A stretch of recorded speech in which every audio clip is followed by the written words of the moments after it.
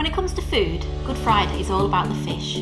Growing up, that meant fish fingers or chippy tea at home. I wanted to do something a little bit different for this Good Friday, so I'm making Katsu fish.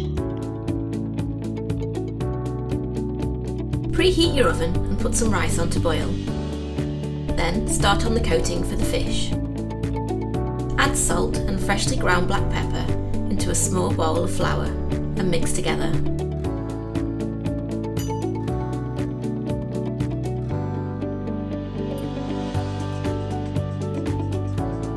Then crack a couple of eggs into a second bowl. Lightly whisk to combine. Add a good pinch of paprika into some panko breadcrumbs in a third bowl. Stir in a little oil too to help the panko brown evenly. Then take those meaty haddock fillets and dredge in the seasoned flour. Then dip into the beaten egg. And finally coat in the panko mixture. Turn a couple of times to make sure you get a good even coating and place on a baking tray. Place the fish in the oven with medium steam. This ensures the fish will be flaky and tender while still crispy on the outside. Whilst the fish is in the oven, start on the katsu sauce.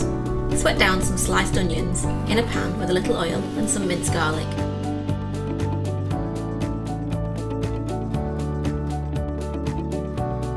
Although a little unconventional for Easter, this fish katsu is a real family-friendly recipe. The kids love the tangy sweetness of the sauce, together with the crispy coated fish.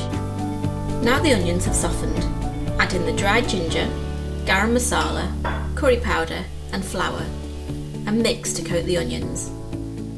Then slowly stir in the stock a little at a time until you're left with a thick sauce.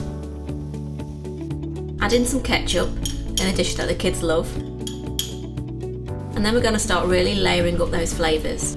So first in goes some Worcester sauce for tanginess.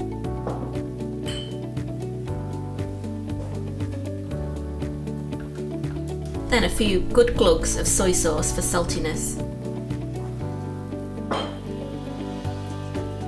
And finally we'll splash in some mirin and a tablespoon of sugar for sweetness.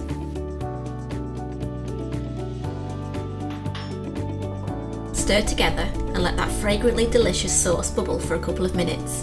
You can add a splash of water in if it gets too thick.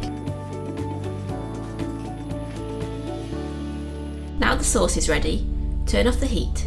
I like to strain the sauce for a smooth and glossy finish, but you can leave the onions in if you prefer. By now the fish should be tender and crisply golden. Remove from the oven and transfer to a chopping board. Slice into thick strips. Listen to the crunch of that coating. Then place the sliced fish onto a waiting bowl of fluffy boiled rice, decorated with a few thin slices of crunchy white cabbage. Spoon over that deliciously smooth and tangy katsu sauce.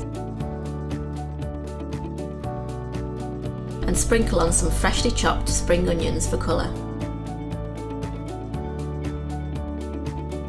That's my Good Friday fish with a Japanese twist.